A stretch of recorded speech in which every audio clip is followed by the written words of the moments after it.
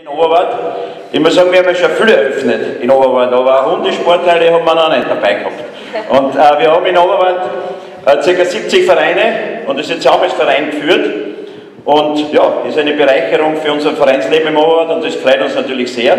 Es sind ja sehr viele Menschen und Besucher heute da nicht von Oberwart. Nur ganz kurz, Oberwart, wir sind 7800 Einwohner, sind ja die Wirtschaftsmetropole des Südburgenlands, wir sind eine Sportstadt, eine Messestadt, eine Schulstadt und eine Einkaufsstadt, EO kennt jeder, glaube ich, vom Mittelburgenland bis zum Südburgenland und Nordburgenland.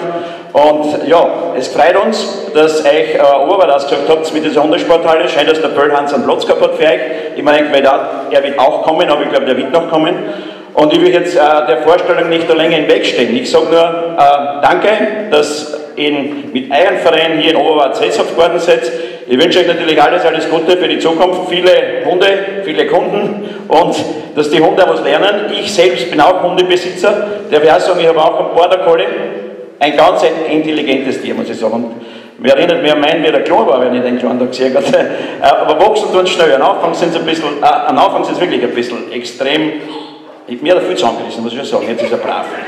Ich hab ihn so weit gebracht, dass er brav ist, also ich habe es nicht so schlecht gemacht, glaube ich. Alles Gute in Oberwart und viel Erfolg. Danke.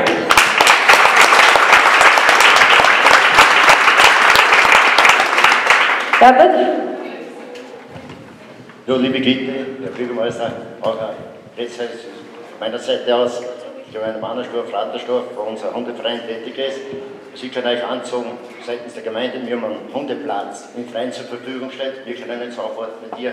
Und so die Zahlen, was der Herr Bürgermeister gesagt hat, mit der können auch nicht so aufwarten. Wir sind eine Großgemeinde mit 5 Ortsteilen, 1834 Einwohner und wir sind oft beachtlich viele Mitglieder, wo ich auch Gott sei Dank auch bin. Wenn mein großen Hund, ich kann so sagen, ich bin Charles seit einem Jahr dabei.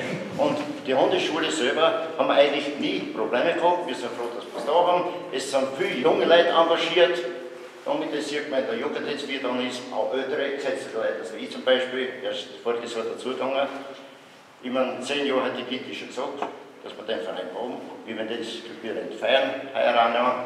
Und es freut mich, dass wir jetzt ein zweites Standbein haben mit der Halle da. Und ich wünsche dir, uns, allen ein gutes Gelingen und das ist.